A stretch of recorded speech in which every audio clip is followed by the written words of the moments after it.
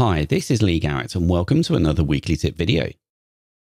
Today is going to be a quick look at a workflow that I recently set up for myself to capture thoughts and add them to Apple Notes lists, but using drafts to capture the text and shortcuts to select a note to add it to from a list. Now, the reason I set this up is because all of my text starts its life in drafts. It's kind of muscle memory for me, and it's so easy to just tap a button within that app and then send the text to a different app of my choice. And as Apple Notes has improved so much recently, I've actually moved a lot of my living notes into Apple Notes away from Obsidian. So today I'll show you how I take a thought from my head and put it into a specific Apple Notes list with as little friction as possible. Okay, so there's a few stages to this. And first of all, I want to introduce you to this action.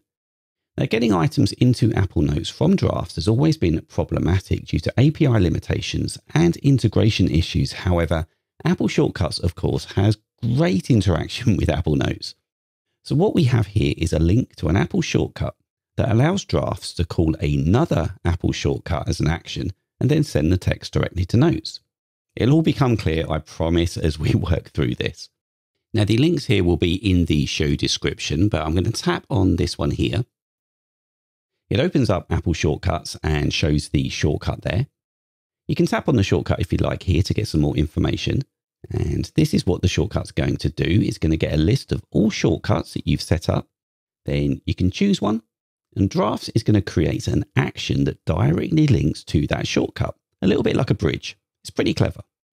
I'll tap done, and you're going to tap add shortcut to add it, but I'm not going to do that because if I come into all shortcuts here, you can see that I've already got it added.